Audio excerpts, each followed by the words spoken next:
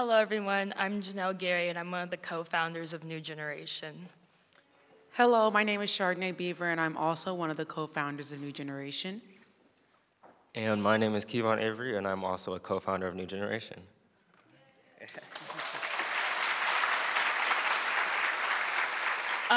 We would also like to acknowledge our other members who unfortunately aren't able to be here today, but Moya McKinney, Miles Gillespie, Israel Presley, Savelle Smalls, and Jamaica H. So before what we like to open up with as New Generation is a saying from West Africa, the Akan people. And the saying is, Boa me na me, moa wo. And it means help me and let me help you. So before we get started, if everyone can just repeat the saying after me and with like some passion, you know, because we're all here for the same thing. So Boa, Boa, me na me, moa wo. moa wo. Thank you. So the reason why we do that is we learned it from Mr. Hagopian's class, his ethnic studies class. We've had the privilege to be in that class, and it just gives us a sense to be connected with our ancestors because our language was stolen, and there's a lot of history that we don't know behind it.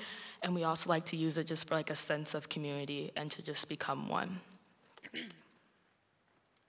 Thank you, Janelle. So first, we're going to talk about how our group all started. We've been established for 1 year now. In June 2017, Charlena Lyles, a Seattle Public Schools mother, was shot and killed by our local police, 2 of them.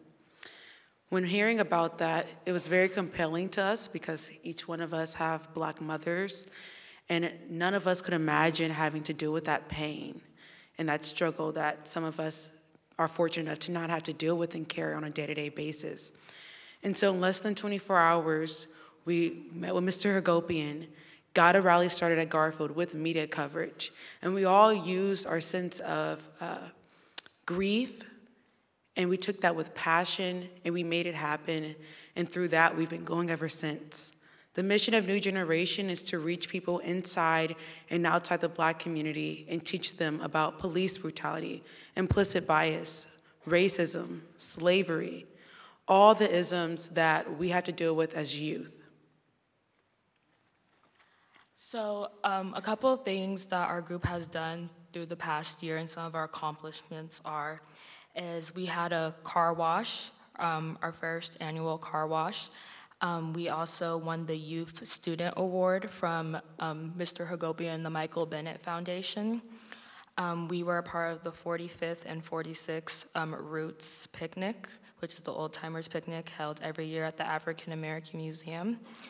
And we also had an assembly for Charlena Lyles that was Remember Her Name, and we changed it from Say Her Name to hashtag Remember Her Name because a lot of times people's message gets lost in social media and we just see them as hashtags, and we wanted to make sure that you will remember her and her legacy will continue, and she's just not something that's just gonna be popular or what's new on social media for like a month or so until the next African American male or female is shot. So that was a really big deal. It was in the Quincy Jones Auditorium.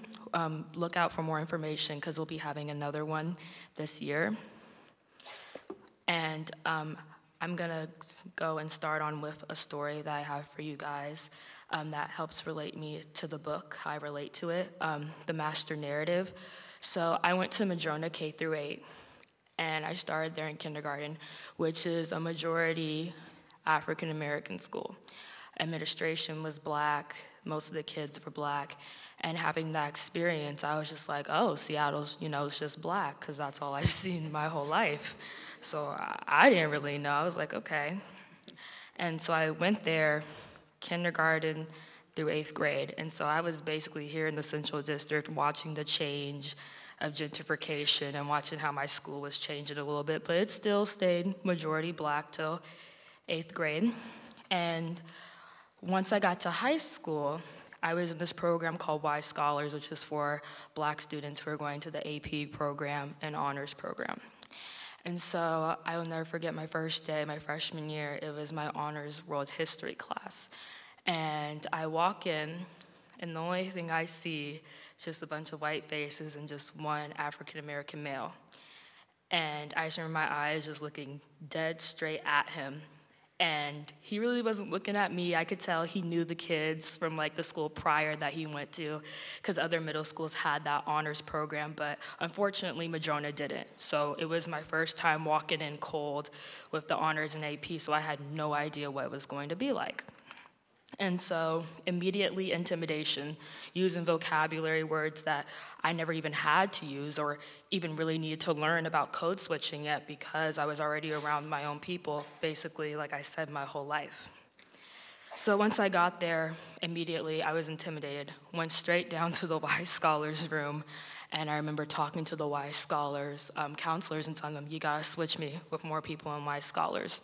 2 days later, I got into a new class, and I saw more black faces. Chardonnay was in there, and she went to Madrona as well. So automatically, I was like, woo, it was great. But it was still that intimidation in the back of my head, because a lot of these kids had a head start, which I didn't.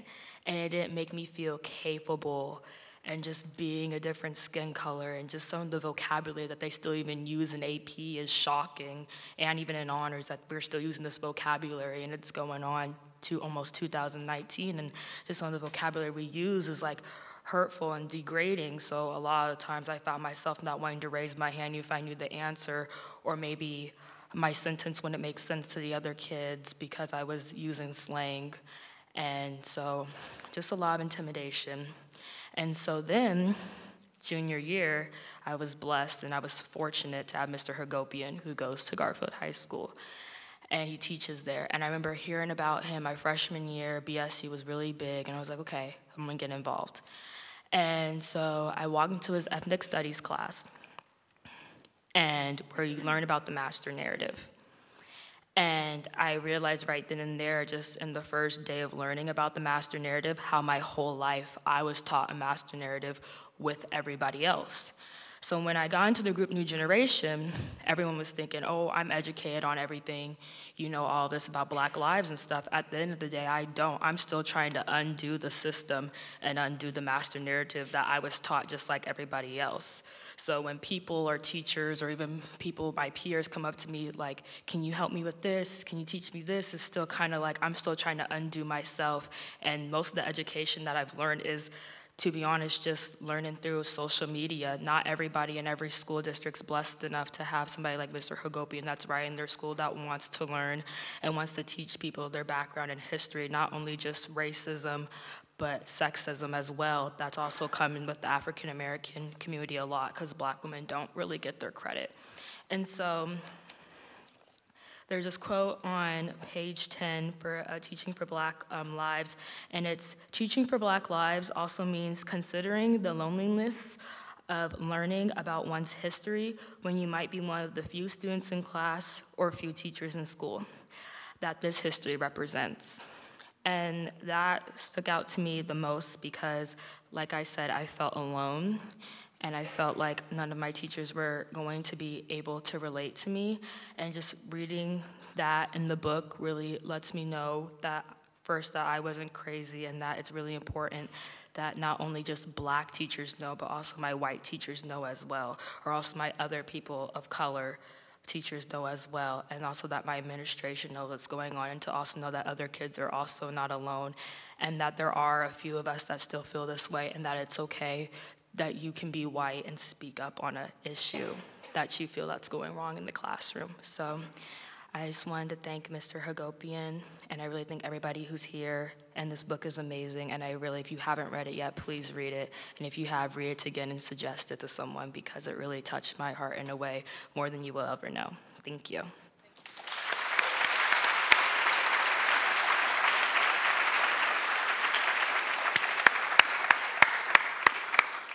Janelle was speaking truth. Whew. Talking about white teachers understanding our history, this book is extremely powerful, and one chapter that stood out to me was When Black Lives Mattered, Why Teach Reconstruction, by Adam Sanchez. And so I recall my first time learning about the Reconstruction era. It was my junior year of high school last year, And I had to make a decision going from my sophomore year into my junior year, where you're gonna drop AP, even though it looks really good to colleges, or you're gonna really want to strive to know your history for once and actually hear from another narrative, your narrative. And I already knew, telling my friends who were signing up for AP or didn't really know why I wasn't taking AP. I said, this is for my history. They don't teach Black history. And some of them were astonished, but it's the truth. My history aren't in those textbooks, and I had to go somewhere to where it was. And so I recall walking into my honors U.S. history class. Kevon was my classmate, and the teacher was Mr. Leslie. He is a Garfield teacher and has been teaching for a few years now. And anybody who comes and visits Garfield, if you are a white presenting male, straight as well, please talk to him because he can give you a lot of pointers. Okay, so one thing that I admire about Mr. Hagopian was that he created a trail initially coming into Garfield, knowing that, okay, we're in a city where it's being gentrified, primarily Black. In Madrona, the school that Janelle and I went to, the founders of the Seattle Black Panther Party, Aaron Dixon, Elmer Dixon, grew up in that neighborhood. And to see it being changed and gentrified and now houses being worth more than $1 million is insane. And so he knew there's something I have to do different. There's some story that I have to tell differently because Seattle's not getting it, and these students are the future. And I appreciated that from him. And through his decision and courageous actions, Mr. Leslie, admiring him, took up that skill as well. And so what he did was, he got to know our history, and not through the white lens. I'm sorry, those who know Strayer textbooks, not through Strayer. He got to know it through us. And so when I walked into the classroom and he had posters of Black historians, Latino historians, Native historians, I was amused by it all. And when he taught the Reconstruction era, I didn't even know it. It wasn't something talked about in my family, to be completely honest. We knew that we could be mathematicians, historians, writers. We had seen it. We knew that we could be singers, rappers, artists, fashion designers. We had seen it. I had seen it in my own generation through social media. But I didn't know that centuries before, people had really gone up after being slaves for over 400 years to become congressmen. That's powerful. I didn't know that when my elders were crying when Barack Obama was elected, the first Black president. Let's give him a round of applause.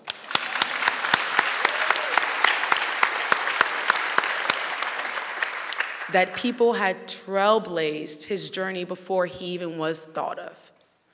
And so to know that I could be more than that instantly clicked in my head, and I saw how my Black peers lit up to know that they were just more than students, that they were also the great, great, great grandchildren of legendary people, of resilient people. And so something that I took from that class was that, one, I'm resilient, I'm a strong Black woman, and this is my history, and I should not be ashamed of sharing it to nobody.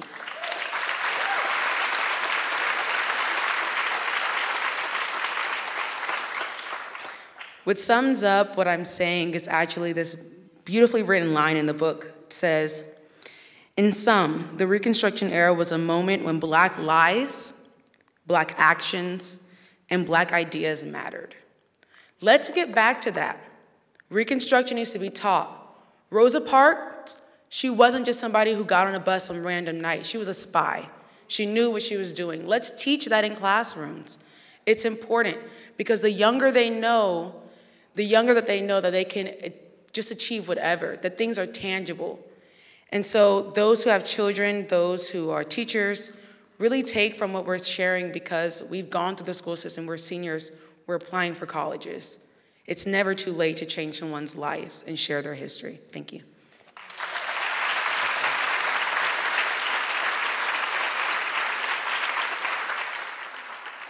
All right, how's everybody doing tonight? What was that? Come on.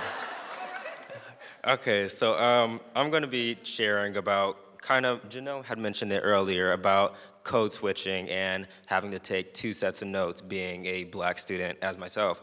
So I'm just gonna read a tiny excerpt from page 68, and it goes like this. I find myself feeling as if I'm touching both ground and ceiling.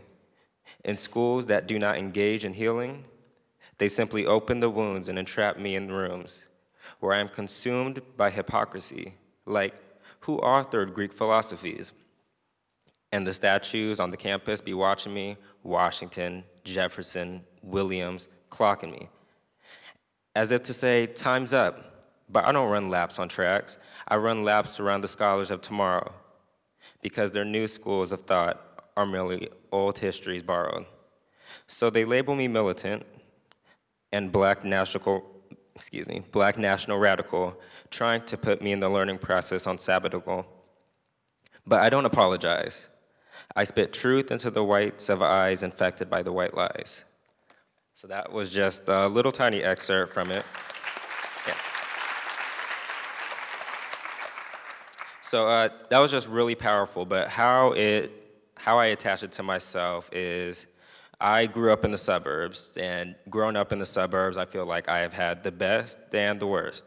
I had the access to things that many inner city kids are still without today. But I also grew up forced into blind patriotism.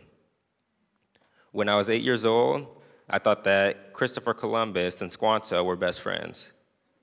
I thought that Lewis and Clark actually hired Sacagawea as a guide for their expedition, but little did my brown eyes know that she was actually captured and exploited for her language and knowledge of the land.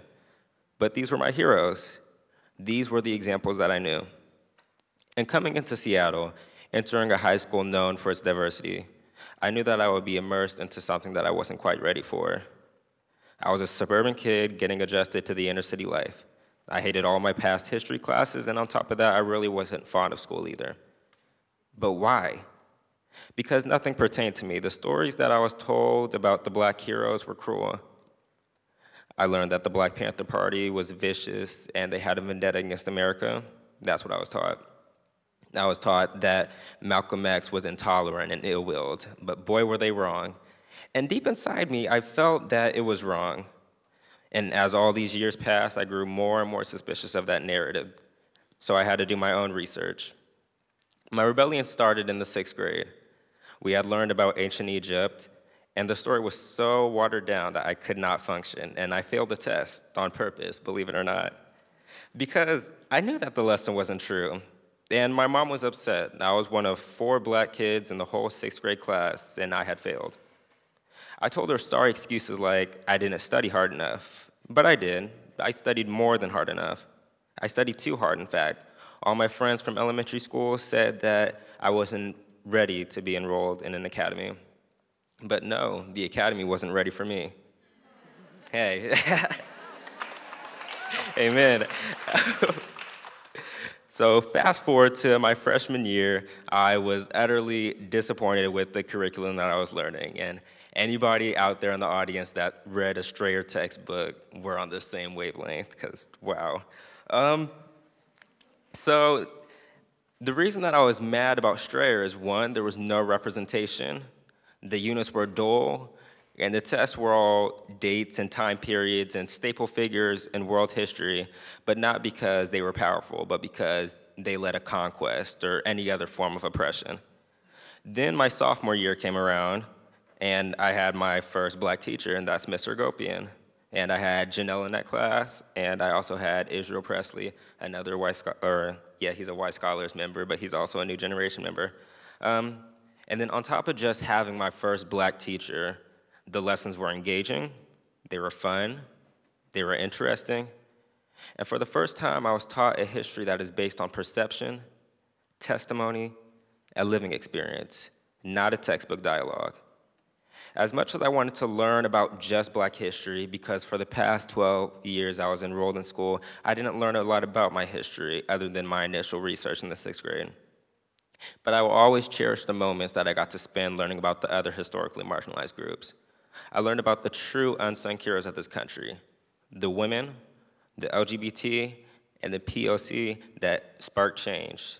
So the lessons and the stories in this book made it possible for me not to have to take 2 sets of notes during class. I didn't have to bounce back and forth learning what they wanted me to learn and then challenge that outside the classroom and learn what I wanted to learn, what they wouldn't tell me in the classroom. Because when you get a room full of young people and you teach them about themselves, that sparks change, that sparks a fire under everybody's tail, that tells them that they can be something great, that they're not what the textbooks paint them out to be. And that's why I think that this book is not only one for the culture, but it's something that we could all draw from it. We could all take something from it, carry it outside, and just use it in the way that we so choose. And I hope that we all choose to do that when we leave outside today, and we don't just skim a few pages and let it rot in our bookshelves, but that we really take the time to read every page, recommend it to a fellow youth that you know or a friend, and you really engage and you become these trailblazers and you become the next person in the textbook. So, thank you.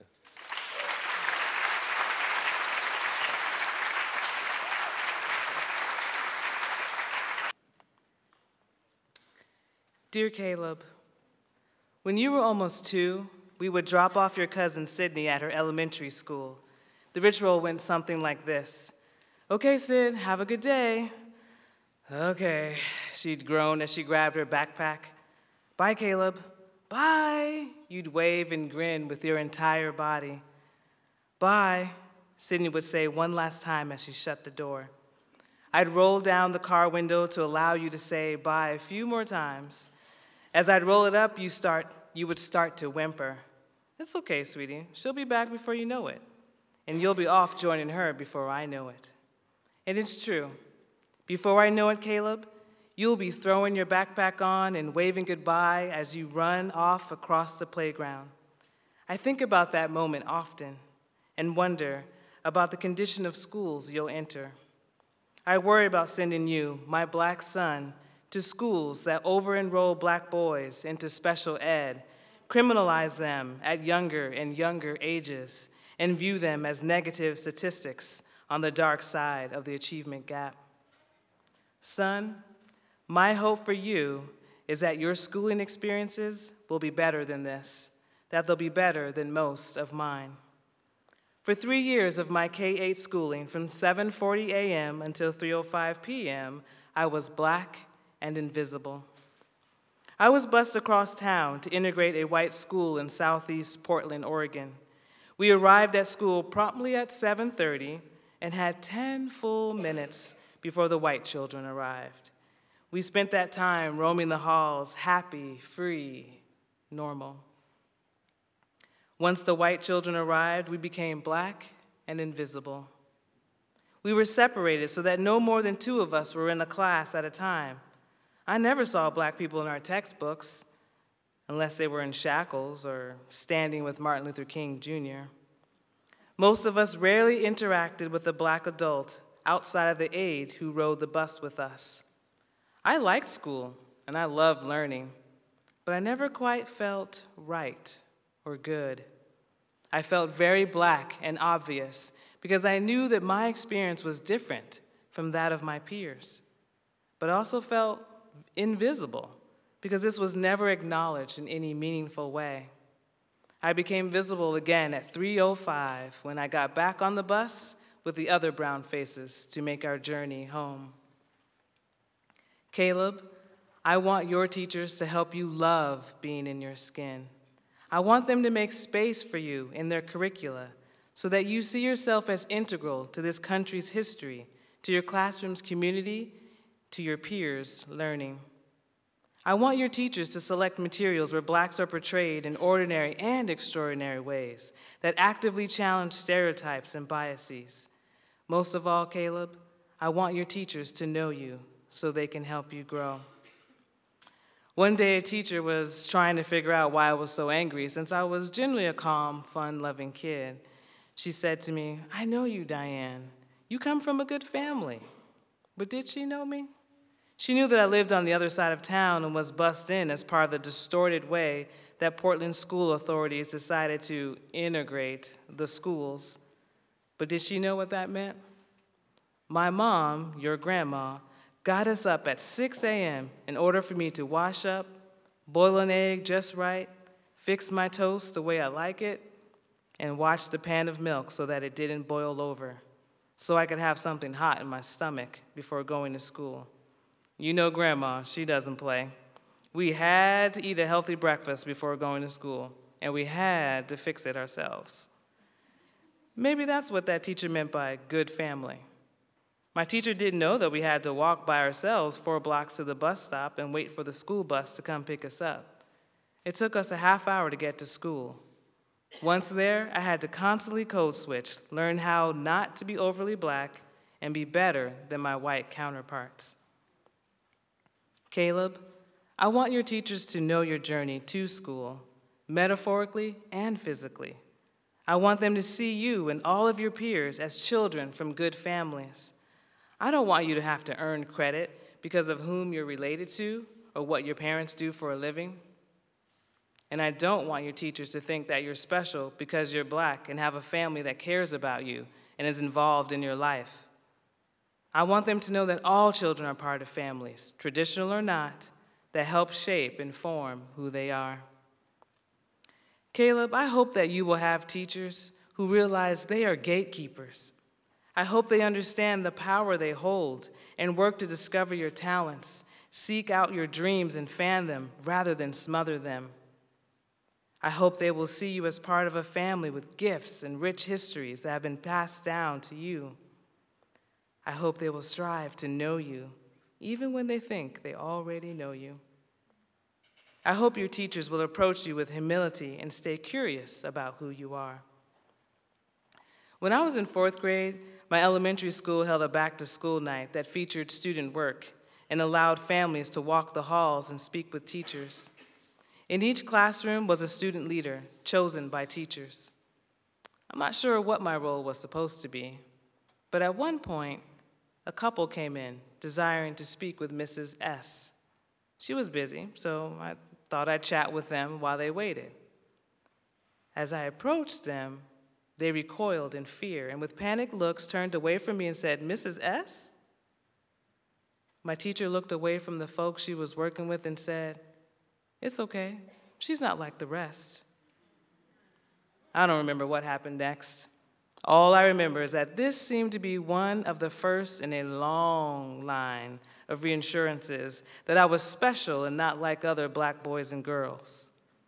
For many years afterward, I was told on more than one occasion, "You're not like other blacks." That was supposed to be a compliment.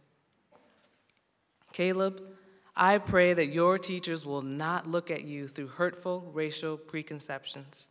I pray that they will do the work necessary to eliminate racist practices in themselves and in those around them.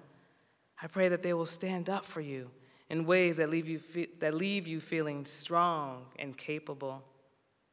I pray that they will nurture your spirit and that you, in turn, will desire to be a better you. Son, I end this letter by sharing a story that Grandma has told me many times and that I hope will one day resonate with you. On the first day of kindergarten, when many of the kids were crying and clinging to their parents, not me, I wasn't. I was ready. I wanted to be like my 3 older siblings and go to school. So I gave my mom a hug, let go of her hand, waved goodbye, and found my teacher. And remember how I told you that my oldest sister taught me how to read before I went to school?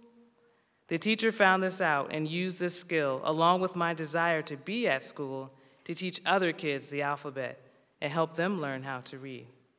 I believe, in part, that is why I became a teacher.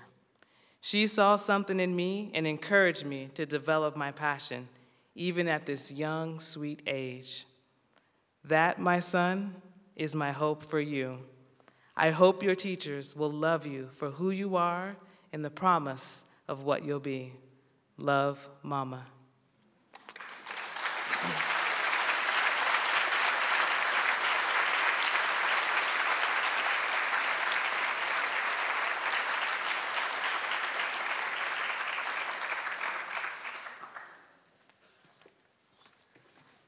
Good evening, everybody.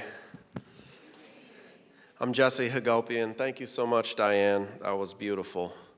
And thanks to the students from Garfield.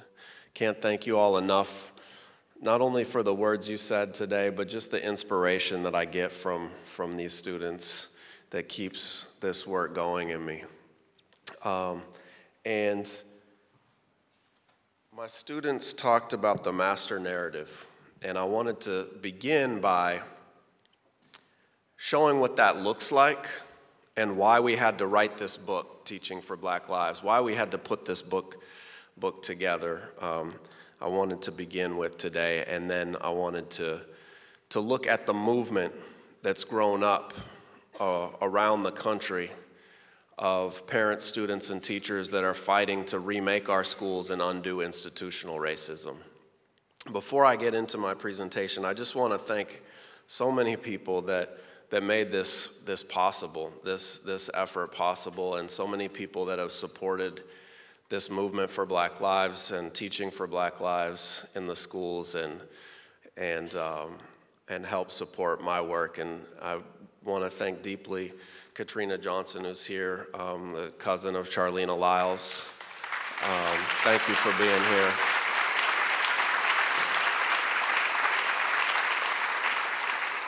And Rita Green, who I've worked closely with at the education chair for the Seattle NAACP. Thank you so much. And Tracy Castro-Gill, I think I saw as well, there you are, yes, who's leading up the Seattle's ethnic studies fight to bring it to every school in Seattle.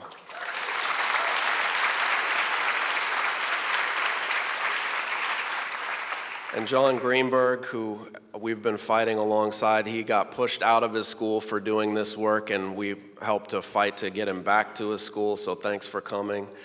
And thanks to my family. Thanks. None of this is possible without my wife, Sarah, who's, both collaborating with all the ideas and making the daily struggle possible, and my mom, Amy, here as well. So thank you all.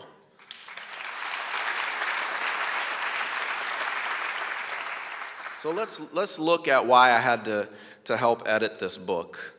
Okay, and I want to show you a couple slides, if I can get the clicker to work. Here is a textbook from Connecticut that was used in the Connecticut public schools up and through last year. Okay, so we're not going back to the 1950s and digging out the old Jim Crow textbooks.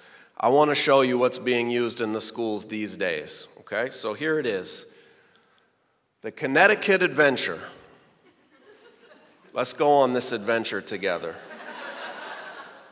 Okay, so here is a homework assignment that came back from this school in Connecticut. And if you look carefully, the question is, how were the slaves treated in Connecticut? And then you can see that it was the original students, and this is a 4th grade textbook. The students' answers were crossed out. Okay? And originally you can see she wrote, slaves were treated badly and cruelly and were treated like animals and goods. That was crossed out, and then she wrote, slaves were treated like members of the family. So then this child's mother read that and said, wait a second, why did you cross out the right answer? And where did you come up with they were treated like family? So this smart young 4th grader said, Mom, didn't you read the book?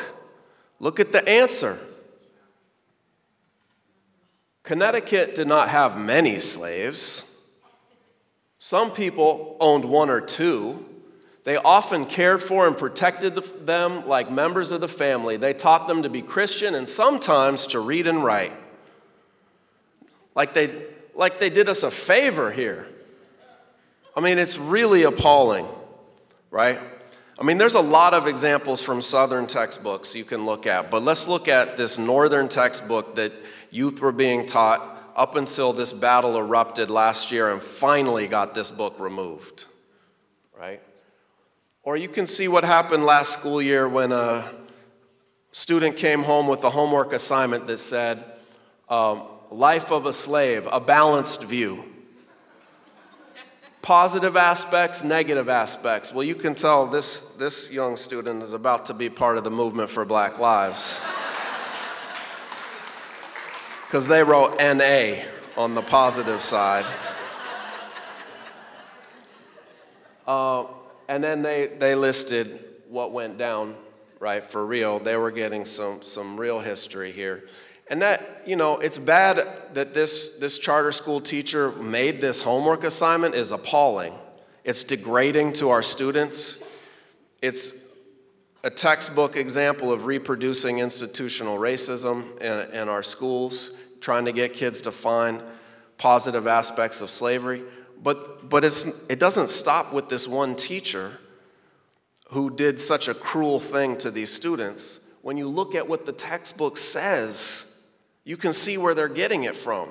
And that's where I have the problem. We're going to have individual teachers that we have to, you know, confront and re-educate, right? But what happens when it's on the level of the corporate textbooks that are in hundreds of thousands of millions of schools? And this is what officially is being adopted by school boards to have our kids educated with, right? I mean, it's really appalling. And you heard examples from our own textbooks here in Seattle, from my students earlier, right?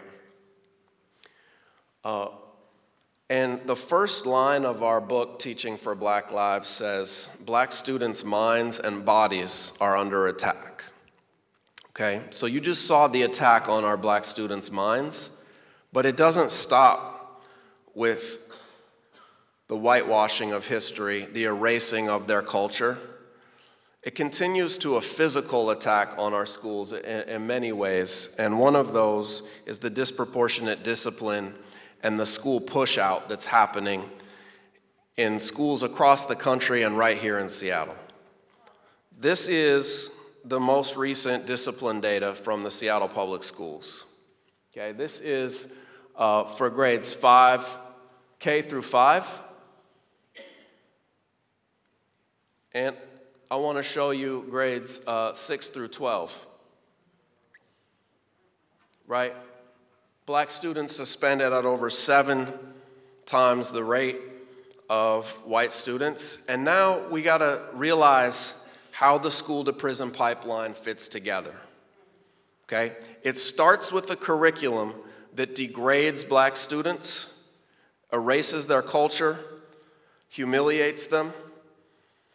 And then when those kids check out of class and don't want to listen to what is being taught, they get labeled defiant, right? But maybe we should understand that defiance as resistance to a racist curriculum.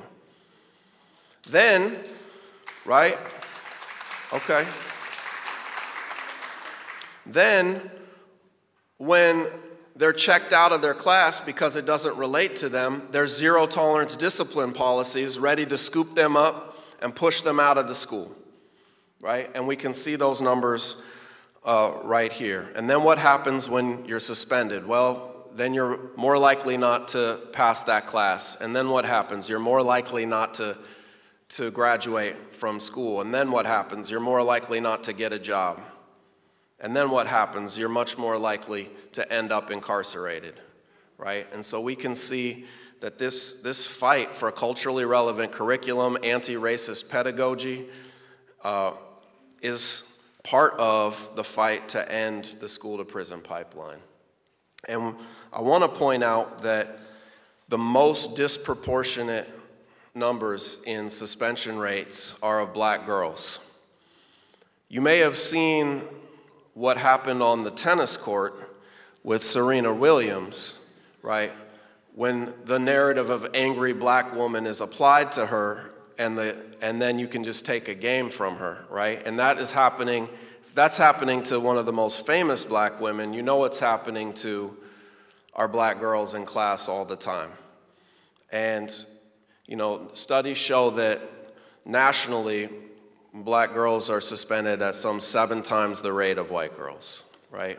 As this narrative of the angry black girl gets applied to them instead of seeing their full humanity. And if you haven't read this book, Push Out, by Monique Morris, you need to. We have an interview in Teaching for Black Lives with her about the intersection of racism and sexism and how it leads to school push out for black girls. That's worth checking out in our book. And then I want to talk about what happens when they get pushed out.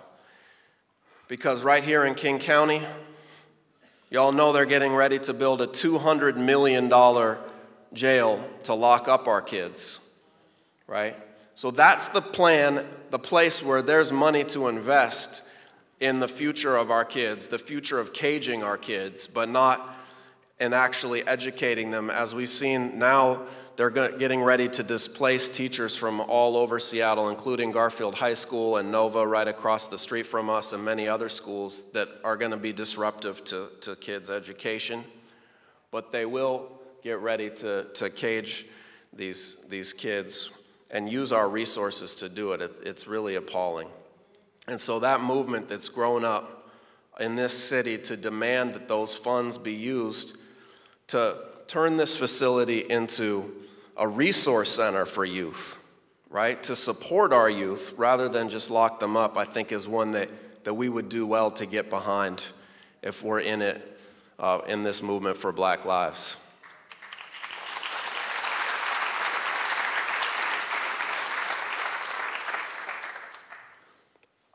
And then I just want to end by saying that there is an immense movement that's grown up called the Black Lives Matter at School movement that started right here in Seattle.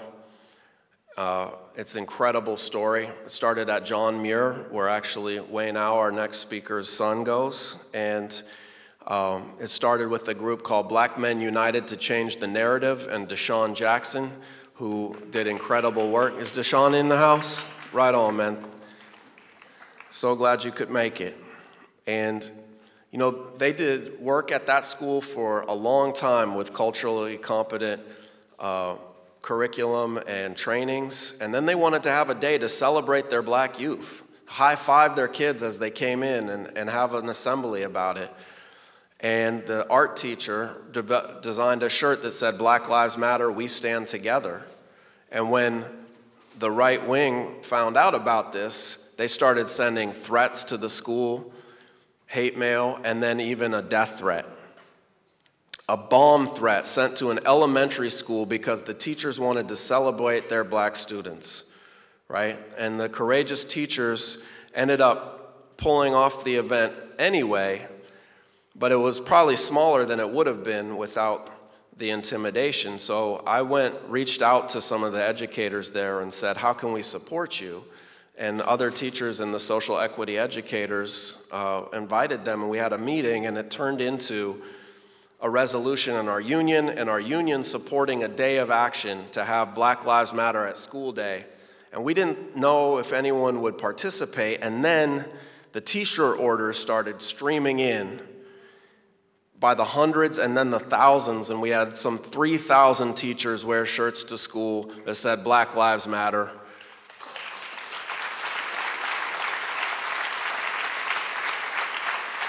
And it wasn't just the shirts. I mean, it's one thing to say that publicly and wear the shirt, but then teaching lessons about institutional racism that day was what was truly powerful. And then teachers across the country saw us on the news, and in Philadelphia, they organized it on their own. A whole week of action they expanded it to. And then Rochester, New York picked it up, and then we realized, hold up, we gotta organize this for real. And last year, we actually got on the phone and organized conference calls so that in over 20 cities across this country, they participated in a week-long Black Lives Matter at School action, teaching the 13 principles of the Global Network for Black Lives each day of the week.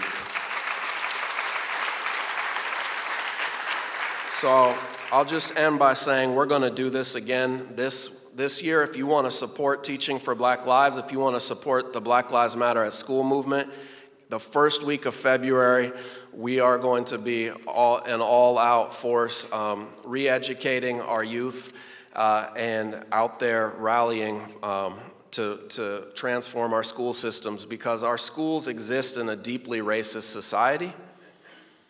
And in that context, the schools will either be a force to reproduce racism, or they'll be a force to challenge and undermine and fight racism, and it's up to us to decide which way that goes. Thank you all for coming out tonight. Evening, everybody. Thanks for coming out.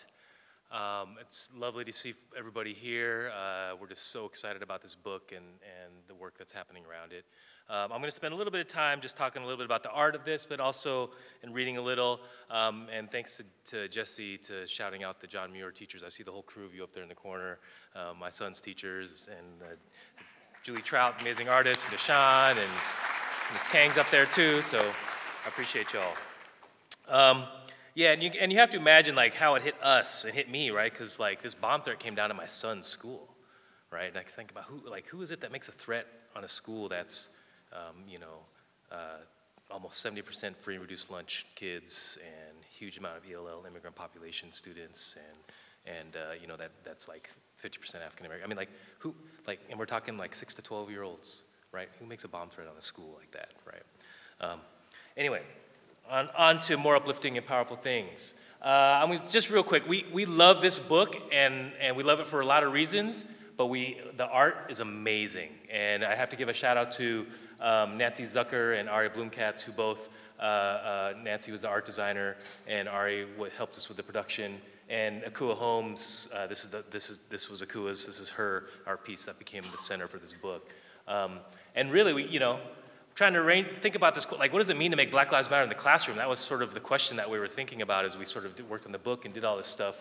And really when we got down to it, a lot of it had to do with like, if anti-Black racism and anti-Black white supremacy was about dehumanizing Black people, then we needed to have a space that humanized Black people, right? And so the book cover was as much about life and joy, right, as anything else. And that was really important to us. I'm going to flip through a few of these. Okay, here's a wonderful piece by Damon Davis that we paid him to hired him to do this piece for us for the intro for the book and also a piece by the editors of Rethinking Schools that we did for the magazine. And to be clear, we did our very best. We always sought out Black artists for the book. This is the wonderful piece of art by Howard Berry that accompanies Jesse's piece about the student protests. Like amazing.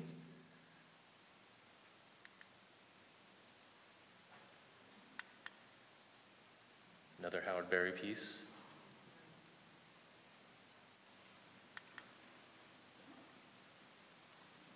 Boris Semenyanko's piece on I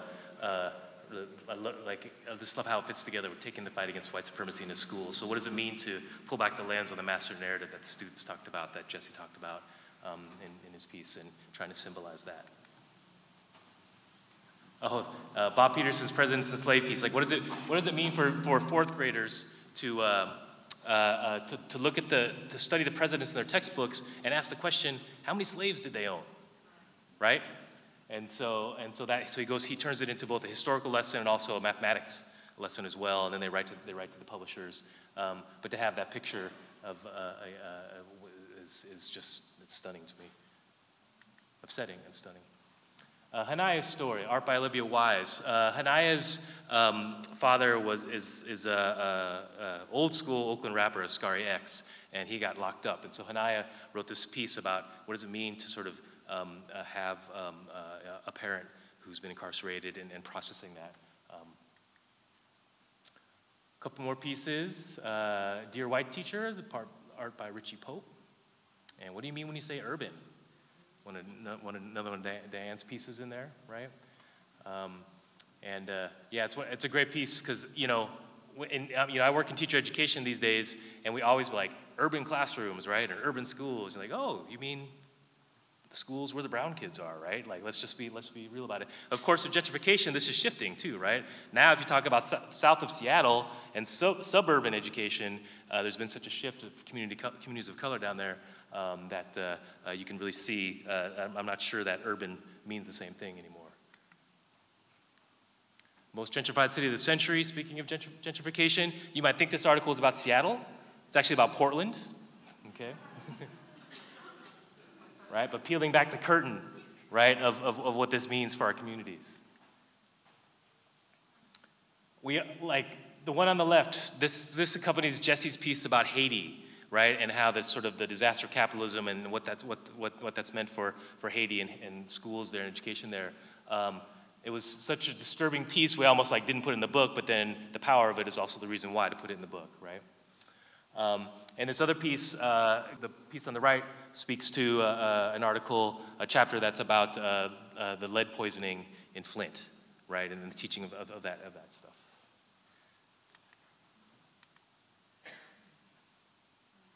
Okay, here's another one of Diane. This piece goes with Diane's piece. The one on the left goes with one of my chapters in the book about sort of the white supremacy and racism embedded in high-stakes standardized testing, right? And I love the spikes in the test, right? And the other piece had to do with queering Black history, okay? The piece on the right, just beautiful. Okay, this is a piece by Linda Christensen. The chapter is Raised by Women, and the piece is Nurtured by Maya Freeland. And this is a piece around restorative justice, Eric Ruins. And then a wonderful piece by Molly Crabapple with James Baldwin. So I'm going to wrap up here, not by focusing less on this art piece, but just for 2 minutes, read a couple pieces from the Baldwin. This is one of my Baldwin essays. This is one of my favorite essays. I'd love to use it with my teacher educators. My future teachers, to get them thinking about themselves. This piece was written 55 years ago. All right, 1963, and just to be upfront, I'm taking a little bit of liberty with it. I'm excerpting from it. I'm also going to change the pronouns to gender-neutral pronouns as I read, and then I'm going to try. This is going to be on the fly, though, so if I mess up, don't get too mad. He also uses the word Negro in there, and I'm obviously not going to use that in the context of the reading, so I'm going to switch it up to Black. But just want to let you know. So this is Baldwin, and honestly, Baldwin is so amazing. I'm not trying to pretend that I'm anywhere close to Baldwin's amazingness, but it's such a powerful piece that I just wanted to pull some excerpts from it, because it really, 55 years ago, and it speaks to now. Okay, and I'm just going to read for a couple minutes, and so we can get to the Q&A and the book signing and all that stuff. So here's Baldwin's words. This is Baldwin's Talk to Teachers.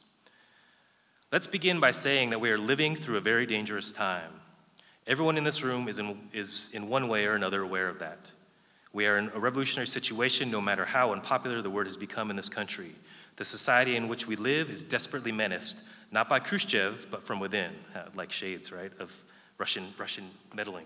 To any citizen of this country who figures themselves as responsible, and particularly those of you who deal with the minds and hearts of young people, must be prepared to, quote unquote, go for broke. Or to put it another way, you must understand that in the attempt to correct so many generations of bad faith and cruelty, when it is operating not only in the classroom but in society, you will meet the most fantastic, the most brutal, and the most determined resistance. There is no point in pretending that this won't happen. Now, the crucial paradox which confronts us here is that the whole process of education occurs within a social framework that is designed to perpetuate the aims of society. Thus, for example, the boys and girls who were born during the era of the Third Reich, when educated to the purposes of the Third Reich, became barbarians.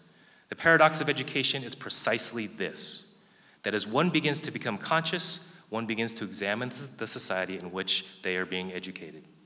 The purpose of education, finally, is to create in a person the ability to look at the whole world for themselves, to make their own decisions, to say to themselves that this is black or this is white, to decide for themselves whether there is a God in heaven or not. To ask questions of the universe, but then learn to live with those questions is the way they achieve their own identity. But no society is really anxious to have that kind of person around. What societies really ideally want is a citizenry which will simply obey the rules of society. If society succeeds in this, that society is about to perish. The obligation of anyone who thinks of themselves as responsible is to examine society and try to change it and to fight it at no matter what risk. This is the only hope that society has. This is the only way that societies change.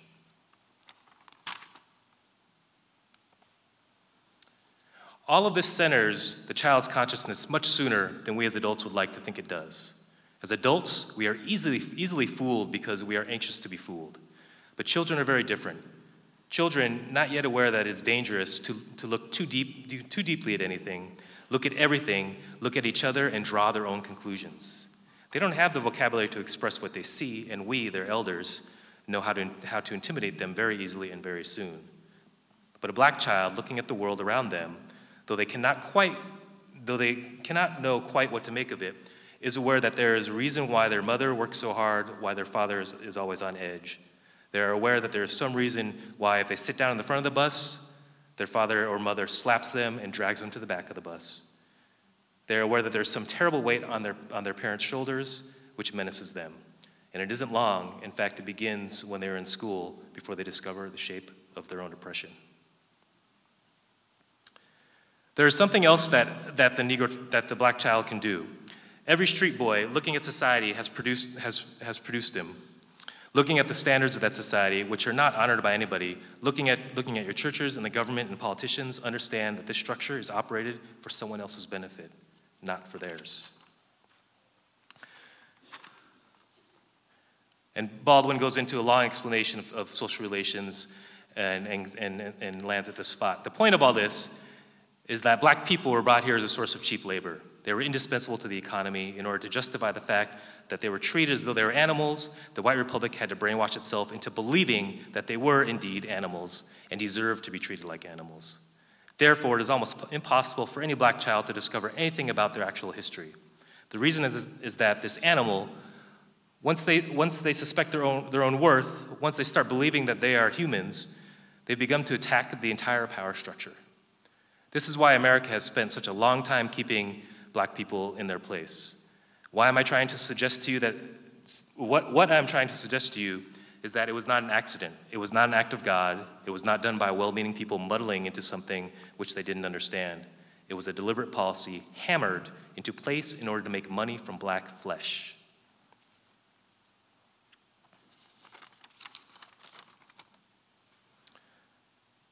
Baldwin ends this piece speaking directly to teachers.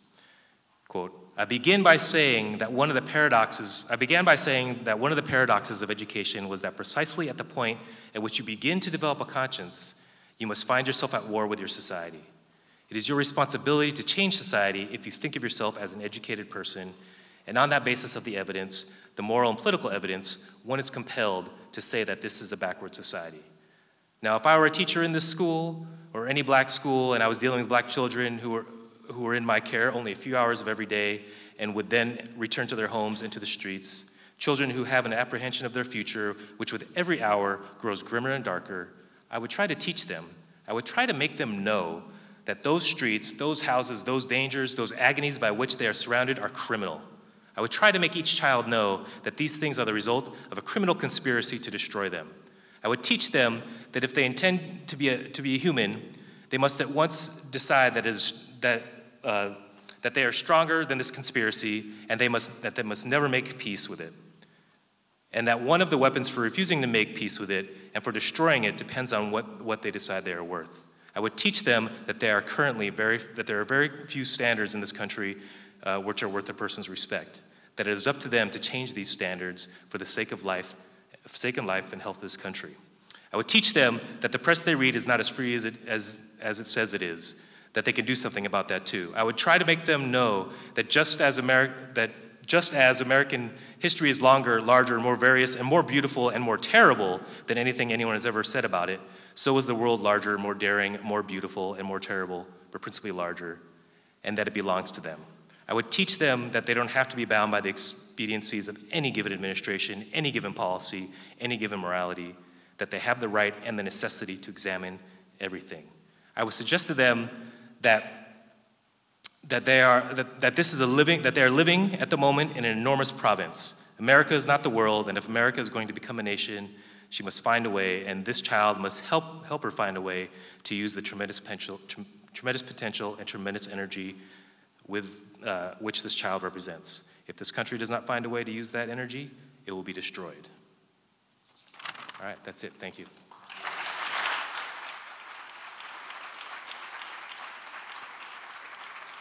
Hello. I'm a product of Seattle Public Schools, Garfield, so forth. Bulldogs. I was one of the founding members of the Black Student Union out at the UW, which started the the Education Opportunity Program under Dr. Odegaard, and I went to medical school there. And now I'm retired. And it's beautiful to see you folks there, and this is just a wonderful program, but it's very frustrating to me to see that since I was there, went through, retired, and then not much has changed. In fact, some of it's really frustrating because it looks like some of it went backwards. Some of the things have gone backwards. So my question is, I'm seeing a lot of programs now, thank goodness, for young African American women and just women in general, which is good. But let me see how I'm going to put this. And the women's movement is good. And I'm a mother of African American daughter and son, and both have done well. I put them through private school in Seattle because of what you guys faced and what I saw happen to the school after I went through public schools. So thank goodness some things are coming back under you. But what I'm wondering is, like, as an African-American young woman, some of the opportunities and programs, as I was looking at downstairs, looked like they were opening up. And when I've been out to university to see the, for the anniversaries, 50th anniversary recently for the Black Student Union and EOP programs, I've seen a number of Black women in the program as far as other minorities, which is what we did it for, which is beautiful. But I've seen a number of young men. I live near Rainier Beach, and I've seen a number of young men personally who were very smart when they were young and did well in middle school, Madrona programs. High school started deteriorating. And now I'm seeing that women are getting the opportunity, but I want to know, I don't see any young Black men anymore. Where are they? What can we, well, minority, African American and Hispanic, I'm going to say both because I'm feeling the same for both. But I want to know, I don't see them anymore. I still live in the central area.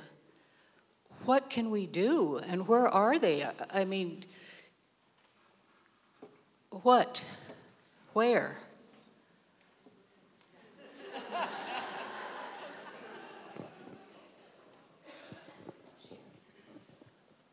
So I grew up around a bunch of young men. In fact, a lot of people in my household are young Black men as well. And I have a lot of friends at Garfield and Rainier Beach and other predominantly POC schools. Well, Garfield is actually no longer, believe it or not, but definitely Beach and South somewhat. Aside from that, the Black men were growing up in a time where the defense mechanism is to hide away from these issues. A lot of us are student athletes, and we're not allowed to have that platform of, I can speak out against this, I feel comfortable speaking out against this, because then you get reprimanded by your coaches and scholarships and just these people that you think are your friends because they smile in your faces. So a lot of it is a defense mechanism. They're still very intelligent. I have conversations with a lot of them. In fact, a member of our group, Savell Smalls, he's one of the biggest student athletes in the state, and he even, in the country even, and he's expressed that sometimes, like, he doesn't even feel comfortable himself speaking out because it could really backlash. So it's not that they're shying away from being educated, because a lot of us are still educated these days. We still care, we still have opinions on these issues, but it's just the weight of the world is so heavy on our shoulders that if we say something, everything could crack. So in and then to answer the second part of your question about what we can do, I feel like we need to have these conversations with our young black men and really know that you're powerful. Like Chardonnay had said, tell them about the leaders that they never heard before. Yes, we hear about MLK. Yes, we hear about Malcolm X, but tell us more. You know, just educate us on these historical icons, these unsung heroes that don't get the recognition that they deserve, so that way they can know that they're more than just the athlete that society deemed them to be, and that they could be a scholar, they could be the next president, they could be the next mayor, the next, just anything they put their mind towards. I feel like that just empowering and having those conversations, that open dialogue, will really spark an interest in young men to step up more. So.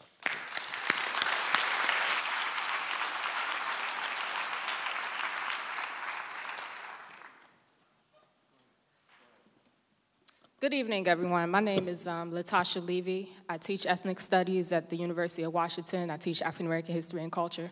I moved here 2 years ago from Charlottesville, and you all have heard about Charlottesville in the news, but I've been more appalled by the racism that I've encountered here in the progressive Seattle. I want to first say that I'm so inspired and so proud of the seniors here on stage. You all are phenomenal. You all are phenomenal. Truly. And if I can help you in any way, if anybody can just give them scholarships right now, do that. But I want to underscore that just to plant a seed in the conversation, and I want to thank you all for this amazing work, is just to underscore for people in the audience and also for teachers who are primarily white, and also for those who are non-black but people of color. It's important for everyone to know this history, to know the history of slavery, to know the history of modernity, to know that Africans invented civilization. So it's not just about teaching for black lives. You all have to teach for your lives, okay? We teach for black lives so that all of us get free. So even if you don't have black kids in your classes, it is critically important to teach them the truth about our history just so they understand the world that we live in. Thank you. And the last thing I just want to point out is that the cultural ignorance that is so pervasive in white identity and white history, it's a matter of life and death for other people. And as you had mentioned, like, we create these spaces, these educational spaces in terms of this propaganda and how it dehumanizes black people. That cultural ignorance and cultural violence also dehumanizes white people.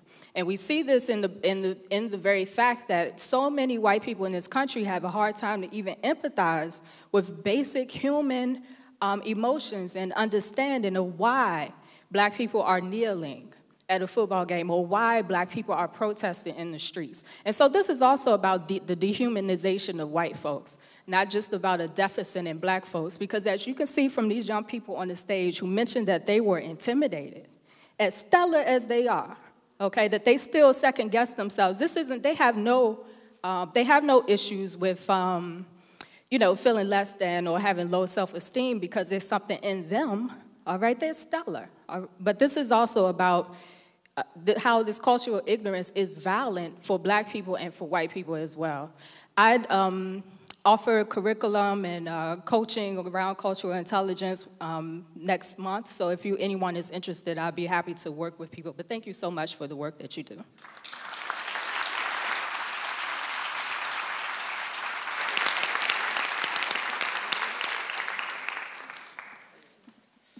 Y'all killed it tonight. Thank you so much for coming in. My name is Joseph Erickson. I'm an ethnic studies teacher in Edmonds. I was a student of Diane Watson's at Lewis and Clark. And so 2 things. First of all, DW, it's amazing to see you. I remember right before I graduated, and there was only 1 person of color in our cohort. I remember that. And I want to get to Wayne about a question about that in a second. But you told me that you would trust me to teach your kids. And I didn't understand at the moment how heavy that was and how intense that was, but tonight I was moved to tears by you speaking, and I've heard you tell that story before, but it has a lot of weight to it 5 years later. 5 years on, though, Wayne, what's the state of getting people of color into the classroom as teachers at that institutional level? Because I know when I went to Lewis and Clark, we had Tasha, we had 1 person who was a person of color. out of 20 teachers. And I know that you, DW, when you had to go through those applications, like, is it getting better? Is it still like an institutionalized issue? Where are we at these days? Here in Washington, it's still an institutionalized issue, right? I mean, I always see it as every level, every credential, like, Jesse showed the stats from the discipline rates. I think it's like every level becomes a filter, right? Who graduates, who gets into college, who persists, gets their BA, who persists, gets their MA, having met all this stuff. And then here in Washington, it's like past the EdTPA, plus the Westie and the West, like there's a whole stack of tests, right? And so then, and that becomes just this incredible filtering mechanism. I do think, there's some promise in, for instance, at UW-Bothell, where I'm at, our undergraduate population is, over 50% like non-white students, and it's over 50% first-gen college students. And so we're talking about how do we figure out a way to build a pipeline for a faster degree to credential, right? So that we can take advantage of the fact that we have these students in our undergrad programs, right? And create a pathway to teaching. But that, honestly, that's those kinds of pathways and figuring out how to help folks. Like, my goal, I want to take the ethnic studies majors at UW-Bothell and just say, okay, come on, be a social studies teacher, and let's just like move you into space, right? And there's obstacles to that, and the desires there. We just have to figure out how to institutionalize that stuff so we can get around some of those other, some of the other institutionalized racism and stuff that we're dealing with. All right, thank you. Thank you.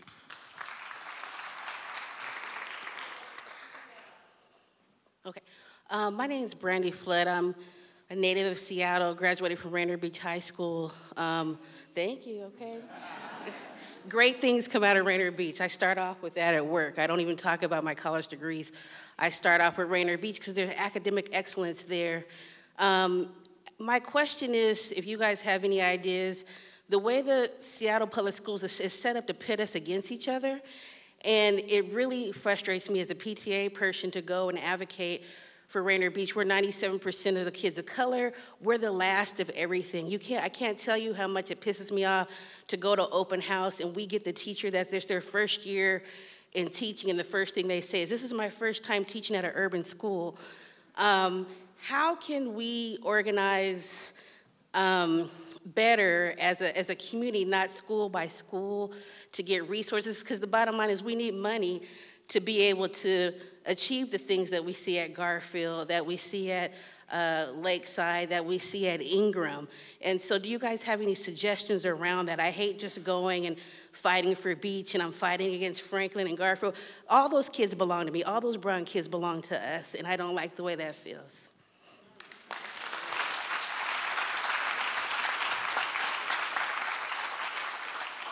Thank you so much. That's such an important question. The first thing we should acknowledge is that the school district has been trying to close Rainier Beach for so long. Instead of support it, instead of infuse it with the resources it needs to be more successful, they've been trying to close. So it was on the school closure list in 2008, and that was really where actually the group that I'm part of, Social Equity Educators, came out of, trying to unite all the different schools who were slated for closure in a common struggle, because each school had their own, like, Save My School campaign going on, but we shouldn't be closing any schools in one of the richest cities the world has ever known, right?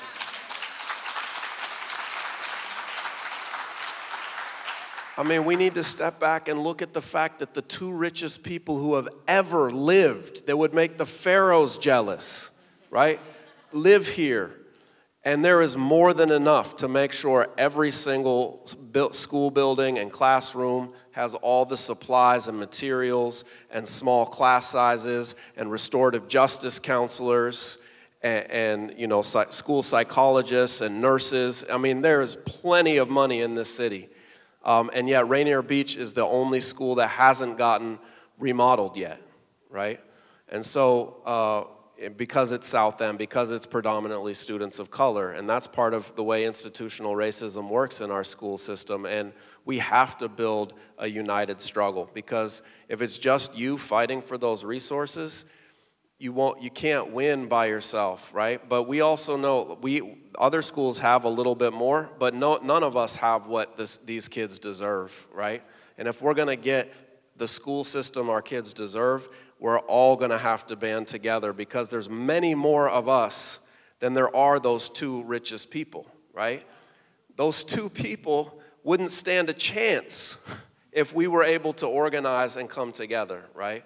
And to do that, we have to break down the barriers of racism that divide us, first of all. And we have to build a united struggle to demand that wealth be invested in our youth, instead of just saying that empty platitudes. We care about kids and schools, and then we see what right now they're displacing teachers all over the school district right now, interrupting our kids' education in the middle of the school year. So we don't believe you, right? And we're saying we have a vision for what our schools should look like. Part of that is in this book that we're bringing forward, but you heard it from the voices in the audience today. We have a community of people that know, and the students know what they need to be taught. Now we have to reorganize society so that those resources and that wealth is being used to support our kids. And so part of that, our struggle that we're dedicated to, is inside the classroom, changing the conversation to empower our kids to be part of this fight. But it's not enough to tell the kids, you guys go out and fight. We have to also show them what that looks like. And that's what the Black Lives Matter at School movement allows educators to join in that fight, and to redefine what the school system should be and how it can fight against institutional racism and for the resources that all of our schools need.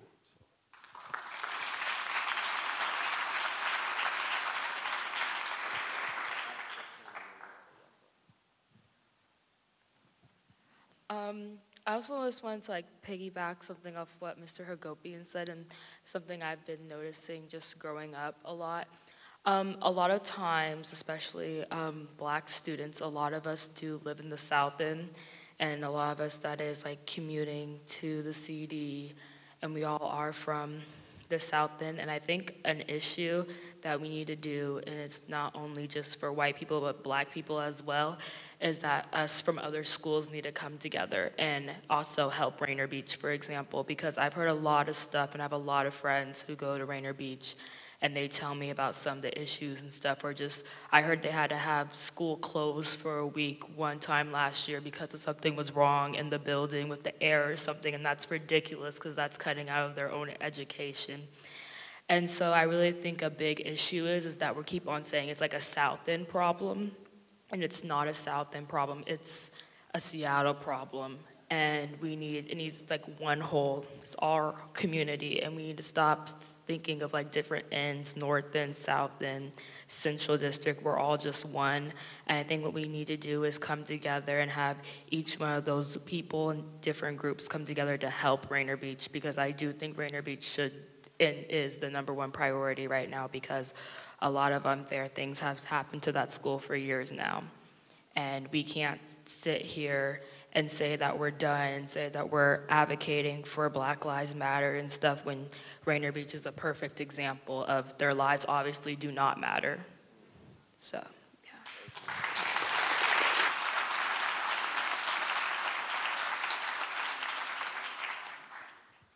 Thanks, everybody. We really appreciate you coming out tonight. I hope you enjoy the book. And if you want to get it signed, come on down and we'll sign copies of the book. Have a great evening, everybody.